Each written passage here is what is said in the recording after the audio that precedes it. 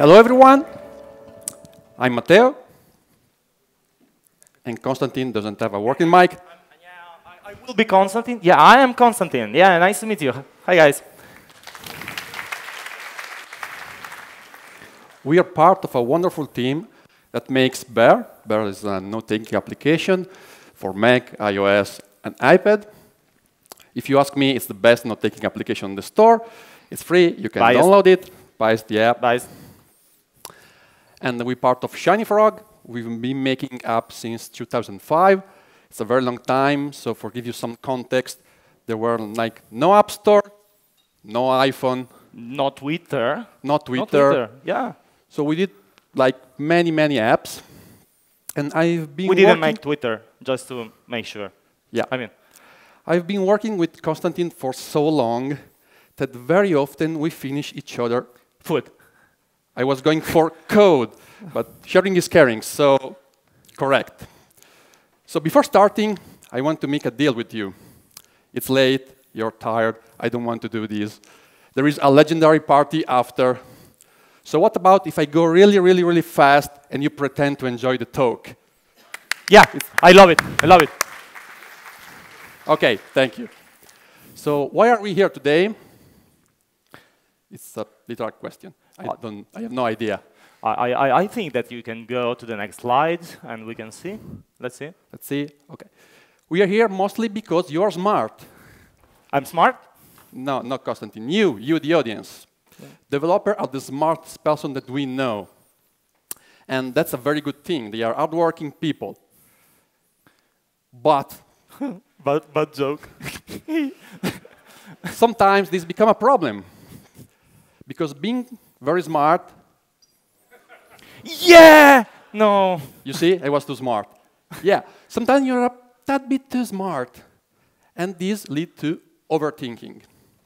And overthinking leads to some questions. Some questions that no one should ask themselves. Like, why should I make my UI using a storyboard? I'm a coder, so I will code it all. I write tons of code. Or core data, yeah, I guess I can write something simpler. Or unit tests are for suckers, I don't need unit test. So what we can do to avoid this kind of overthinking, just take a moment, relax, and we can acknowledge that most applications have common needs. We are not special, no one of us is special. So there are frameworks, existing libraries that can help us to focus on the core of our application instead of overthinking. And there is no need to reinvent the wheel every time. So we try today to get all the free will that the framework and Apple gave us. Absolutely. And we decided to focus mainly on free topics. That's because mainly on conferences, we speak with people, and we understood that they do crazy stuff, and they are actually happy about it. And we saw like free topics that are common to each app, and we would like to talk about our approach in these fields. So the first one will be UI, because every app has a UI, a user interface, so it's pretty common.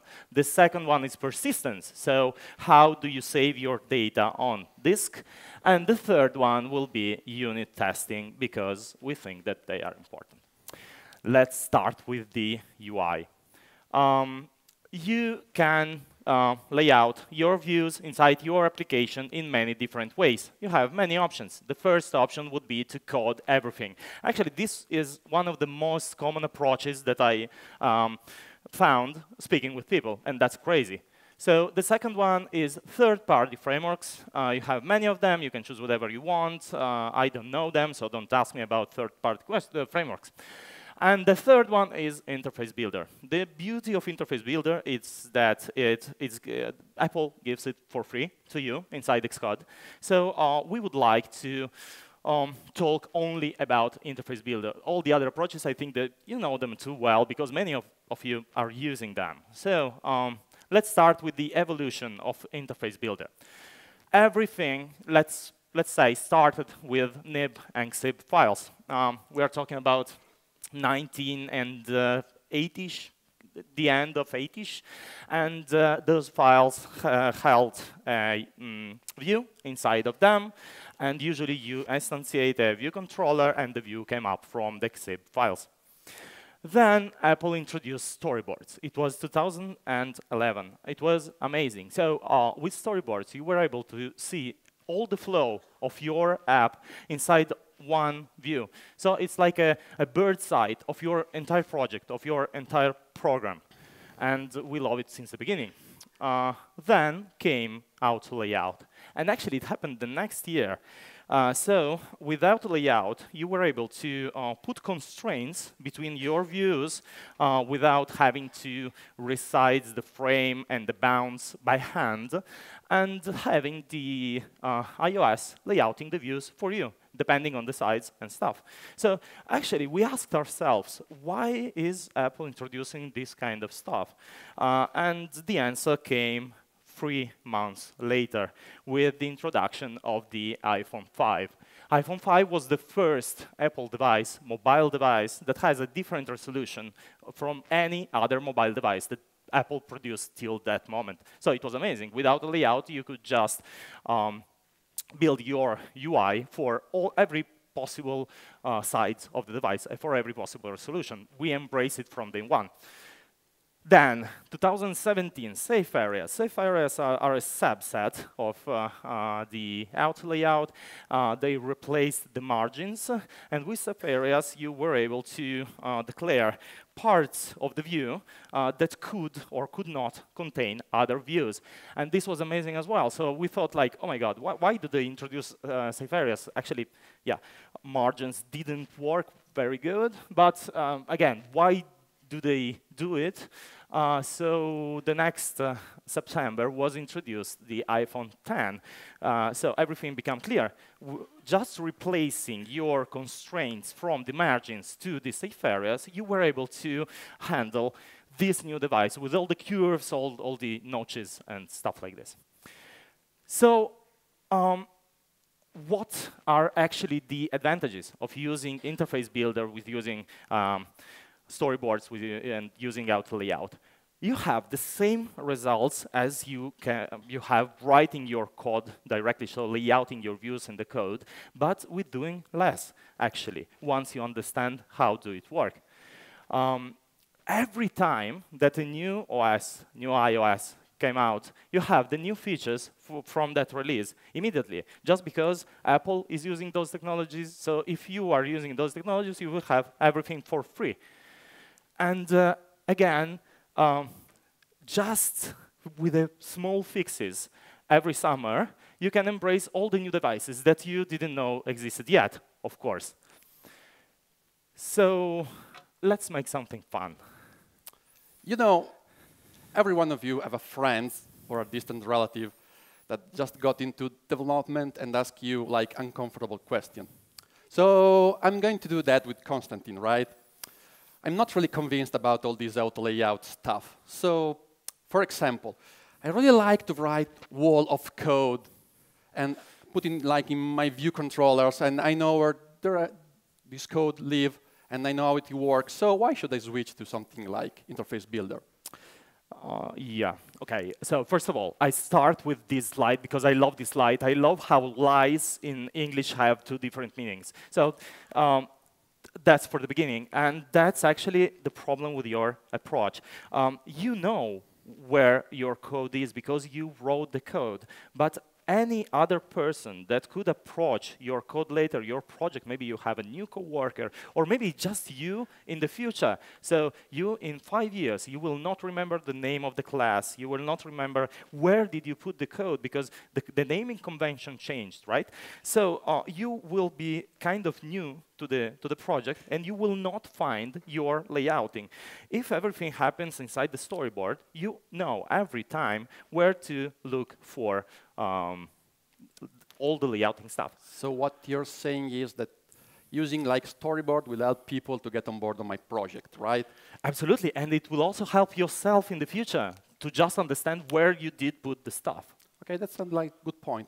But then again, I've not used auto layout or storyboard till today, and I have a lot of legacy views.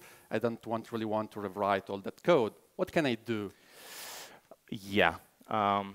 The beauty of auto layout is that you can start using it from whatever point you want. So if you start a new feature of your project, you can just start using auto layout from that view on in the hierarchy and put it inside a not auto layout view. So actually, there is no excuse. You can put it like inside the not auto layout view, and you can also put not auto layout view inside an auto layout view hierarchy. That's difficult, but trust me, it works. I mean, it's difficult to say.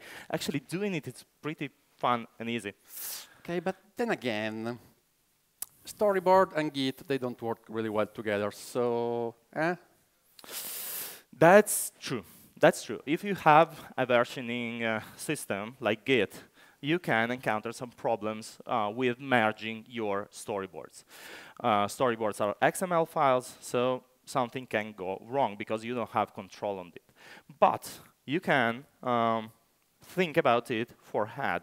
So it all depends on how much your team is big, but you can divide your monolithic storyboard in many storyboards and that link together. So in this way, you would have one storyboard for the main interface. You would have another storyboard for the preferences. You can have another storyboard for everything related to the encryption and stuff. And this could make working on different projects on the same time from different people very easy. OK, I think I'm good for now. So now we have a new wheel for our new coding car, if you want. I don't like the metaphor, but still, it works. We discovered that learning something, learning this technique, the storyboards, learning auto layout, would leave you with something that you learn once and you can continue using for 10 years. It's not something that Apple does for you. It's something that Apple does for itself and then let you use it. And that's just amazing. So the developers that are working on these technologies are trustworthy, are Apple developers. I mean, are one of the best developers in the world, except the one in this room, I think. And all your projects from the layout, from the UI perspective, will be very, very easy to understand, even for people that never saw your code before. So, change of topic, persistence. You have many options to save your user data, and you don't want to screw that.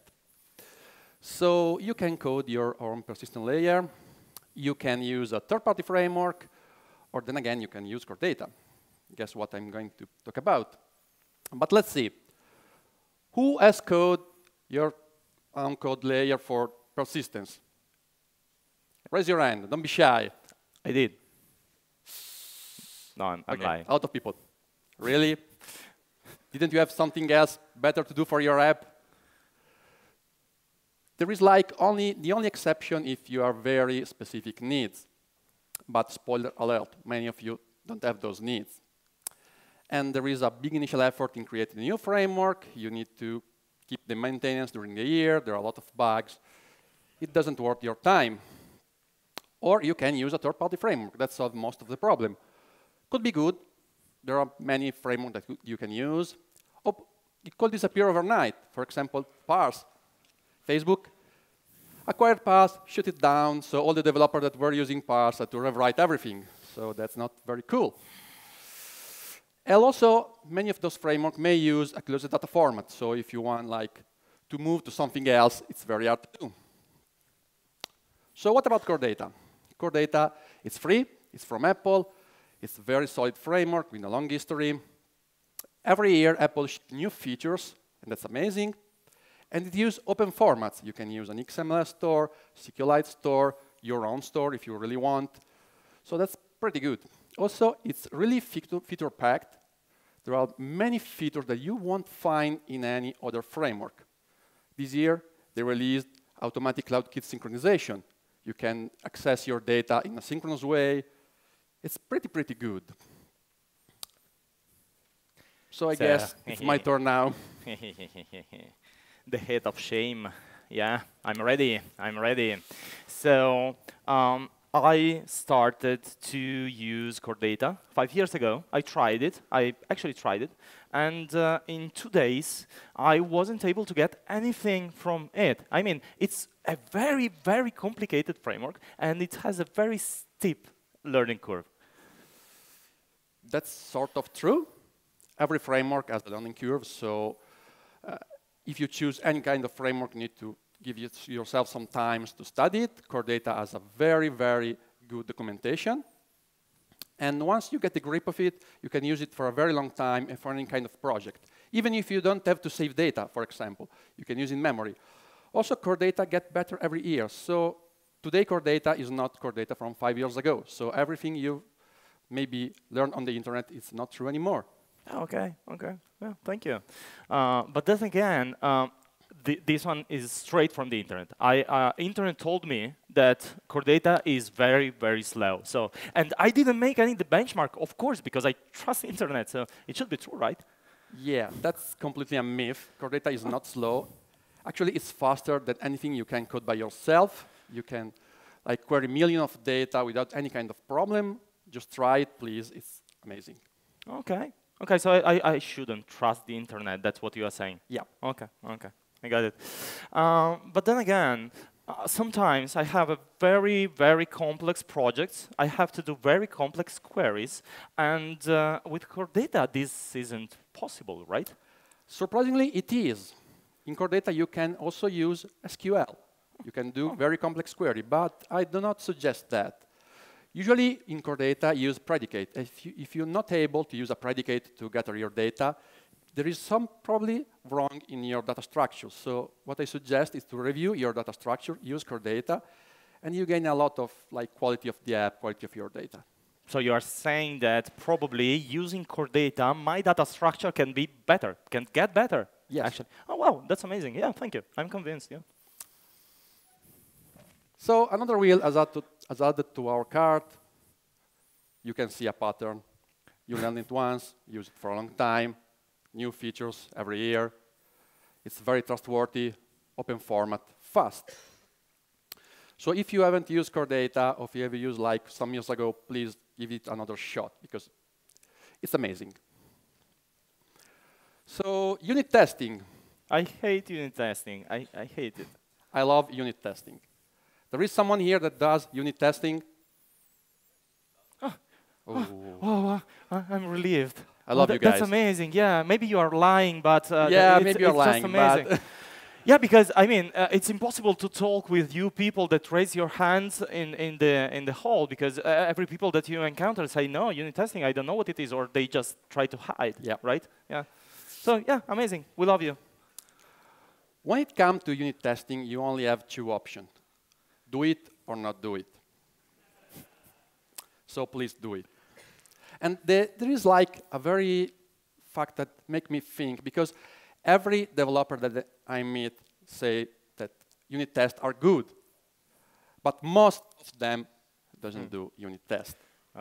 So I can really explain that. Unit testing is a very, very old technique. If you don't know that, NASA was using those in the 1960s. IBM was using those for NASA. They are very, very good. There is a very good integration with Xcode. It's very fast. You just write a small function that tests your code. You can launch it. You can use it while you're deploying your app. They can like break your build. So it's very, very good. And if you use the amazing fact of unit test, if you use it properly, they improve the quality of your app and the structure of your code.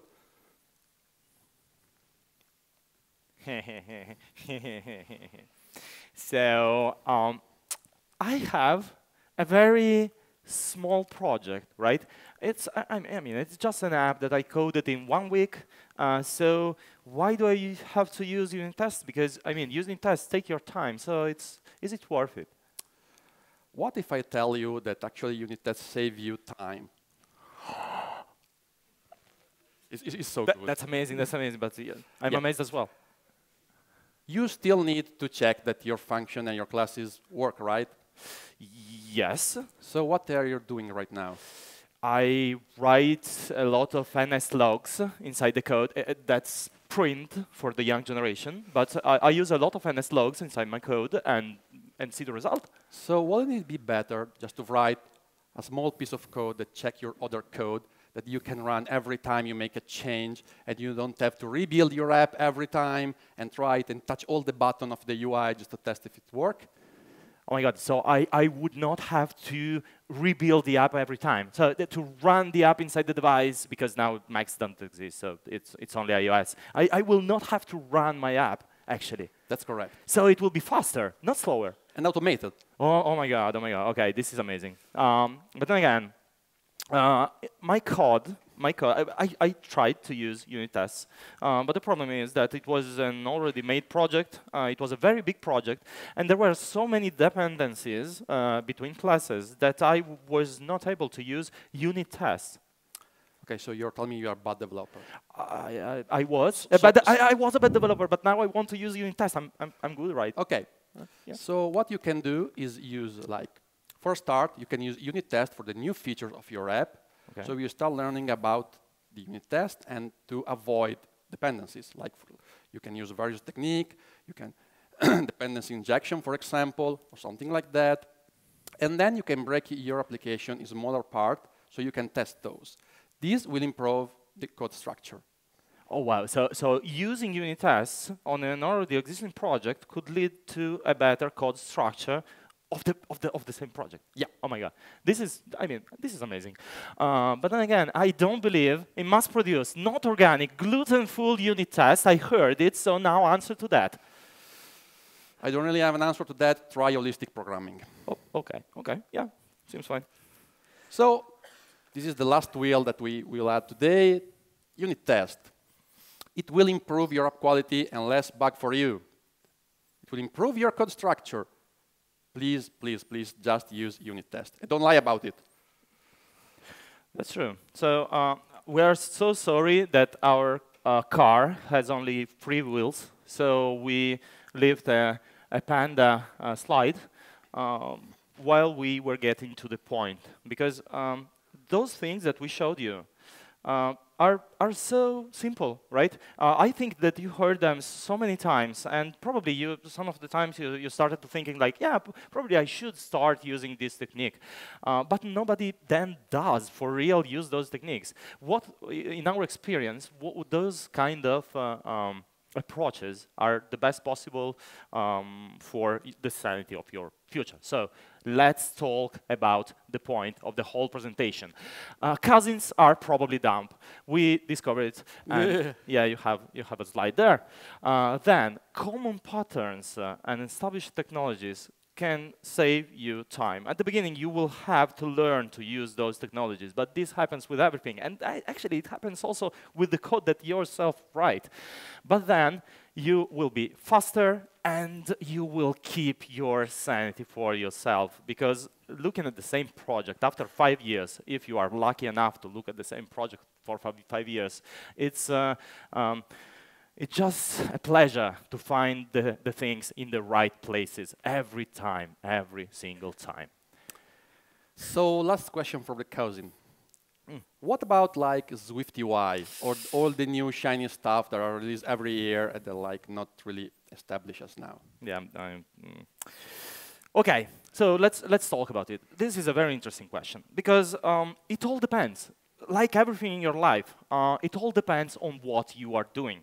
If you are working for a client, if you are doing a paid job, we highly suggest you to use only the established technologies.